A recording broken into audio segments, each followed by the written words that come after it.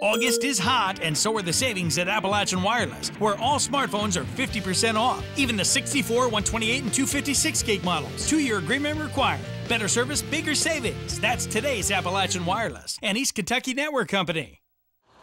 Kentucky Highway 15 was closed for most of the day Tuesday after a crash involving a Chevrolet pickup truck and an empty coal truck near Isom in Letcher County. The driver of the pickup truck died at the scene of the crash. Kentucky State Police Trooper Scott Cottle, an accident reconstructionist, said the crash appeared unavoidable for the coal truck driver, who suffered non-life-threatening injuries. A commercial motor vehicle was traveling toward Knott County on Highway 15 while the passenger truck was traveling toward Whitesburg. Passenger vehicle crossed into the oncoming lane of the commercial motor vehicle. Collision was unavoidable at that point. The only thing we can release is that there is one confirmed fatality.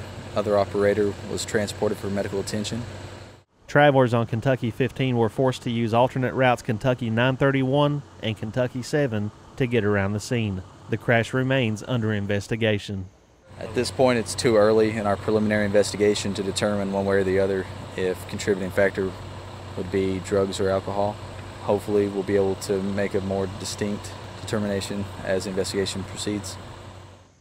In Isom, Chris Anderson, EKB News.